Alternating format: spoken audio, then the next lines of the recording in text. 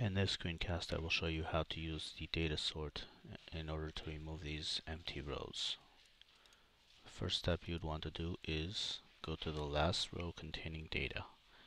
Quickest and easiest way to do this is to go to an empty column, hold down the control button and click the down arrow, then hold the control button, click the left arrow, and then while holding the control button, click the up arrow.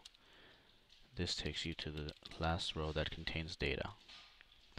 Then while holding the shift button and the control button, click the right arrow, and this takes you to the last column that has data, provided there's no space in between.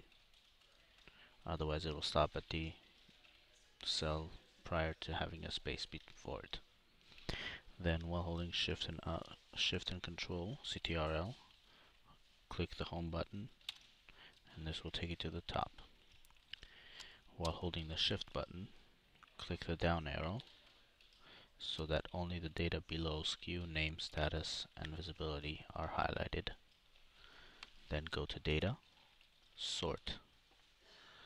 Sort by column, select SKU.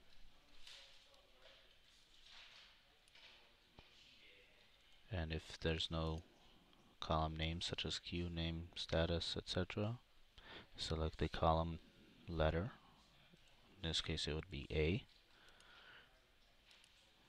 Sort on, you leave it with values, and then order A to Z, Z to A, or custom list. I'm leaving it with A to Z, so it'll sort alphabetically,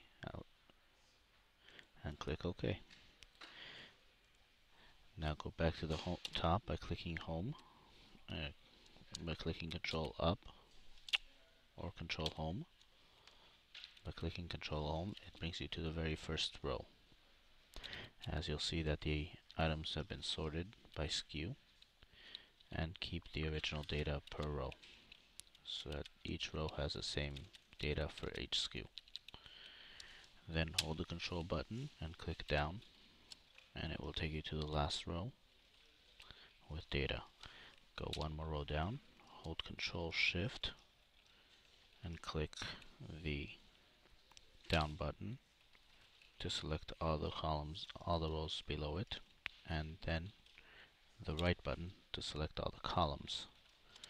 Finally, click the delete button, which will delete all the content. Thus, any hidden rows or hidden content will be deleted. Then go to File, Save, and save the CSV.